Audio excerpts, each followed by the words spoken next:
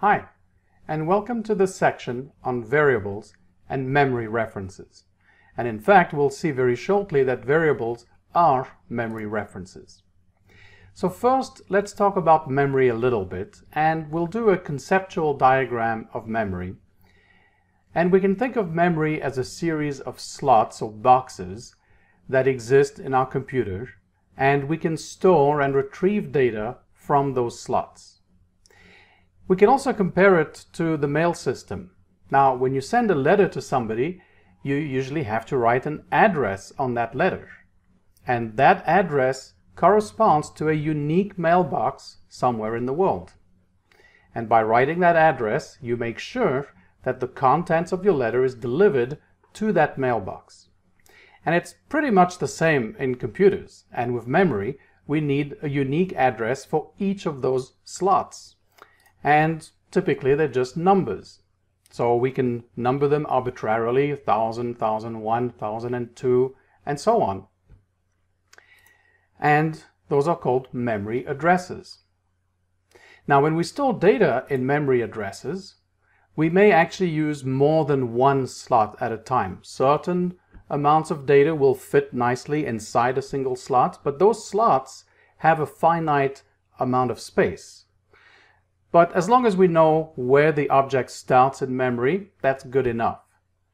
And so, for example, object number 1 is stored at address 1000. Now it overflows into another memory address, let's say 1001.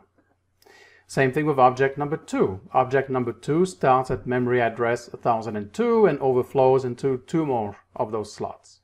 Object number 3 happens to fit precisely in one slot, and it's at address 1005.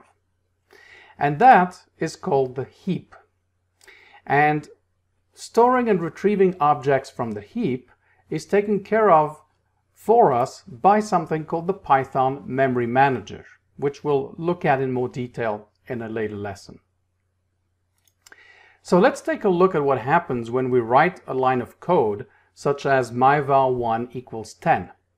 So let's bring back our conceptual diagram of memory, and here we have those empty slots. So when we execute the statement myval1 equals 10, the first thing Python does is it creates an object in memory at some address, let's say 1000, and it stores the value 10 inside that object. And myval1 is simply a name, an alias if you will, for the memory address where that object is stored, or the starting address of the object if it overflows into multiple slots. And so myval1 is said to be a reference to the object at address 1000. Now you'll note myval1 is not equal to 10. myval1 in fact is equal to 1000 in this case.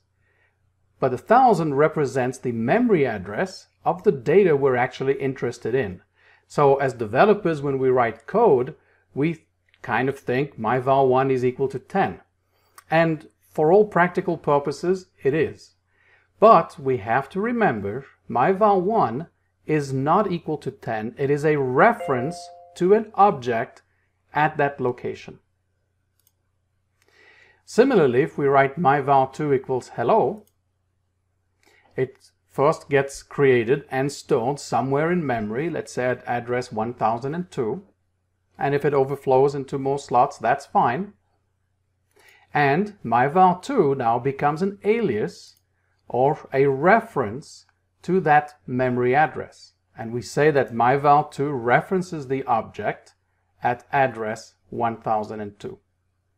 So again, it's kind of important to understand variables in Python are always references, and they're references to objects in memory. So in Python, we can find out what the memory address is of a variable by using the id function. Now, it's not something you will typically be using as you write Python programs, but we will be using it quite a bit in order to understand what's happening in the Python programs we run, and especially what is happening to variables as we pass them along in our code throughout their lifetime. It is important to understand what's really happening. So the ID function will return a base 10 number, and if you want, you can convert that to a hex number by using the built-in hex function in Python. So for example, if we have a equals 10, we can find the hexadecimal version of the memory address of a by printing out hex of ID of a. So let's take a look at a quick example in Python and see how that works. Okay, so let's create a variable. Let's say myvar equals 10. So now we've created this variable. And remember, what's really happening is that 10 was saved somewhere in memory, and myvar is now a reference to that object. Now we can print out myvar, and we can see it returns 10. Now, what actually happened is that Python looked at myvar, it then looked at what is the memory address that myvar is referencing. It found that memory address, it went to the memory, retrieved the data from memory, and then brought it back so that we can display it in our code. So we can look at the memory address by using the ID function. So we can look at the memory address of myvar by using the ID function. And there we go. It's this big number there, 17183488528. Now, when you run this code, you probably won't get the same number, right? Because the memory addresses will be different. In fact, if we rerun this code later on, we'll have a different memory address. We can also print the hexadecimal version of the memory address by using the hex function, passing it the ID, which is the decimal version of the memory address of myvar. And when we run that, we get a slightly shorter number, which is why I like using the hex versions. So 666BEAF0. Now let's do another one. Let's do greeting equals, let's use a string this time. Okay, so we have greeting equals hello. We can print it out. Okay, so we'll print it out. There we go. It retrieved the data that was at the memory address referenced by greeting. Now, what is the memory address? Well, we can look it up.